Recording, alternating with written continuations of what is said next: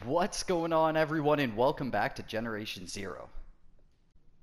For today's video, we have another weapon tier list comparing the submachine guns in the game. We'll start with what I think is the best weapon, and through some quick math and some in-game testing, we'll figure out what is truly the best SMG in the game.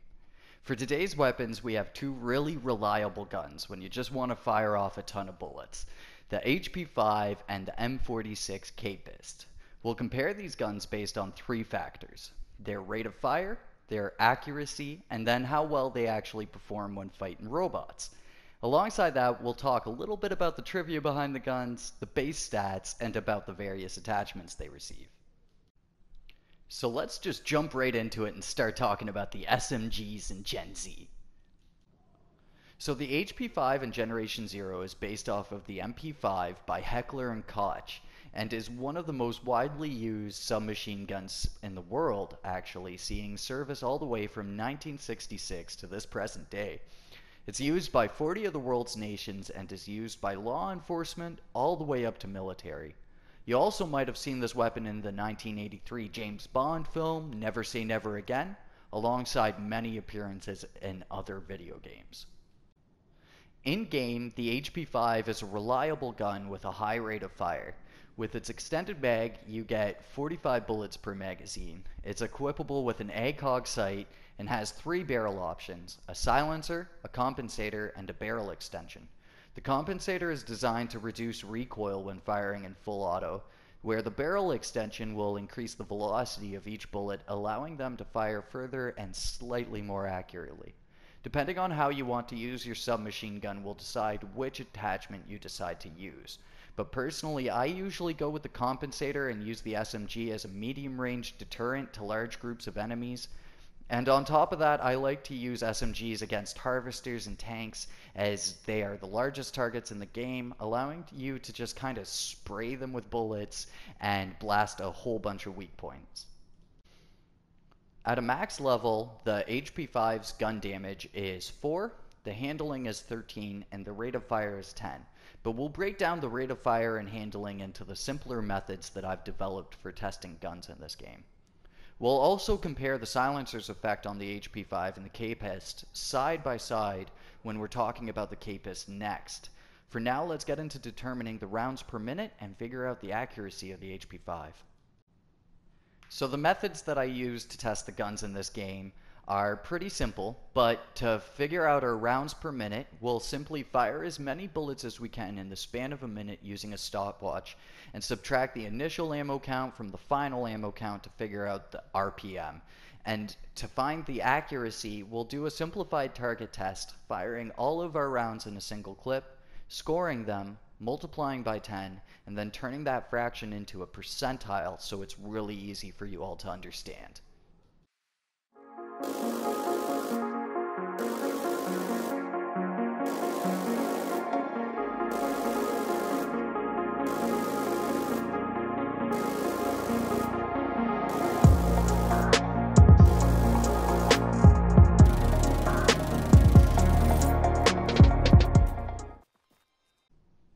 So for the final results here, I was actually really surprised by the lack of accuracy with the HP5. Some shots landed as far as the 1-point line, and almost a third of the shots didn't even make it into the black rings. If you're using the HP5 with a bit of a spray and pray approach, it definitely does its job, but between the gun's erratic spread and incredibly low damage, the HP5 is not the reliable SMG I thought it was before putting it to the test here. But for now, let's see how the Capist does next. So first things first, a little bit of trivia. The Capist is a tried and true Swedish machine gun. In real life, the M46 Capist is actually called the Kulsprut pistol M45. So the difference is only a single digit. But it was Sweden's reinvention of a number of old-style submachine guns from around the world.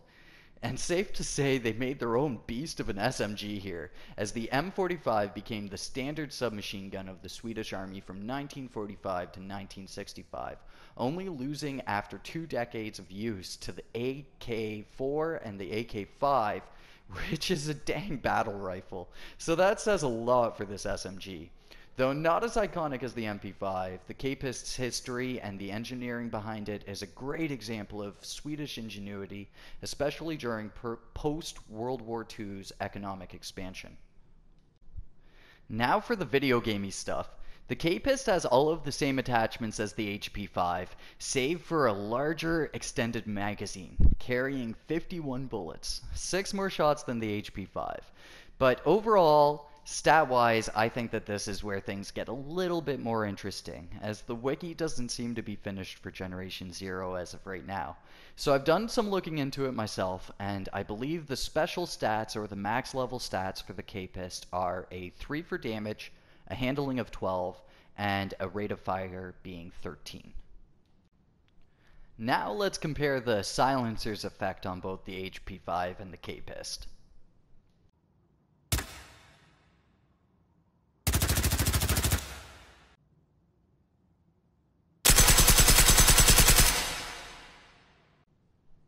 So in the end, the K-Pist does seem much louder than the HP5. It's potentially due to the sound of the ammo being fed up from the mag to the chamber, but I believe the gunshot sound effect was also a lot louder for the K-Pist. Personally, yeah, I definitely think that the HP5 is the more stealthy weapon between the two. So finally here, let's see what the K-Pist's rounds per minute are. And also, let's see how it does for the accuracy test.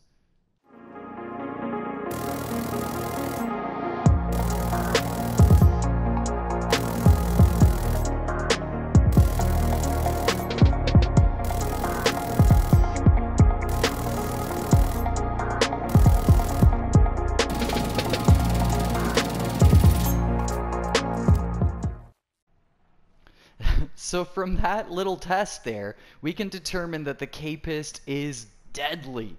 The accuracy on this gun is actually wild. As the clip started to drain down to less than half of the magazine, the spread started to really affect both the K-Pist and the HP5, but where the HP5 started to regularly score 3s, 4s, and even 1s, the K-Pist held itself together pretty well, maintaining 6s, 5s, and then recentering back to the target as the clip rounded off. The base damage being 1 point lower might affect taking down robots efficiently, but really we'll only be able to figure that out with some gameplay. So we'll have to see if the higher accuracy and rate of fire truly means that the K-Pist is the better of the two SMGs, but we'll be testing this down at Torsberga Fort as usual. This time we will include the tank though in our list of targets to see how these weapons compare against the larger enemies in the game.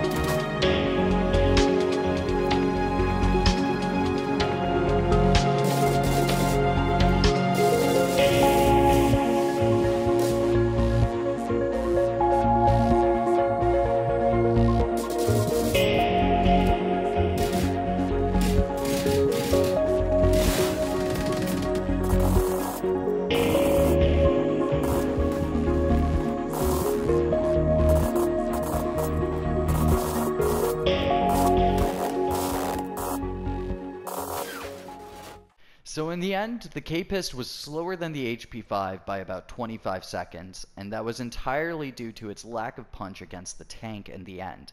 The tank could take another extra 5 to 6 bullets to destroy a component from the K-Pist in comparison to the HP-5. On top of that, with the lack of punch, a few times the runners could actually get in close enough to melee me, which definitely wasted some time as well. But when it came down to actually fighting the runners, I think that the K-Pist did much better at dispatching them from a medium to far distance in comparison to the HP-5. Shot for shot, it remained way more accurate. So, what we can tell from these tests are that these guns are really well balanced. I was really surprised by the K-Pist's ability to keep up with the HP-5 and even outperform it in a bunch of ways. I think that if you were to have a more long-distance build favoring fighting enemies at a range, the K-Pist would be the better SMG choice by far. But if you have like a stealthy build or a simple run-and-gun build, the HP-5 has much more utility for those roles. So what do you guys think is the best SMG? Let me know down in the comments, and if you have any more SMGs that you'd like to see brought to the game, sound those off in the comments as well, because we might just see them in the game someday. For now, thank you so much for watching. Like and subscribe for the latest info on Generation Zero, plus the most in-depth dives on everything to do for this game. Peace out, folks.